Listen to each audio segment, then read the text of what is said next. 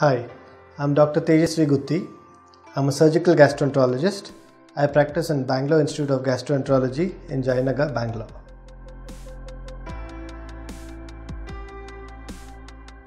Signs and symptoms of alcohol-related liver disease depends on two specific causes. One is the longevity of alcohol abuse. It could be early, mild or long-term leading to cirrhosis. And secondly, the severity of the disease, which could be mild or fulminant needing admission.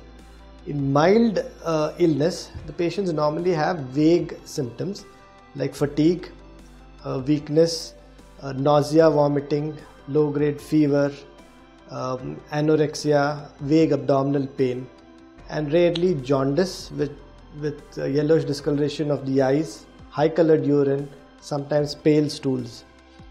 If the disease is severe, the patient will have renal failure.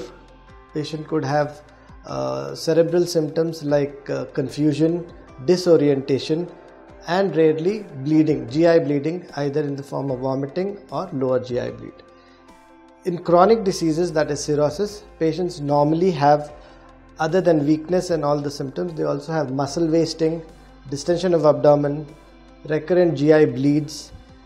In male patients, they have gynaecomastia, loss of hair, loss of libido, and in women, they have excessive hair growth called hirsutism.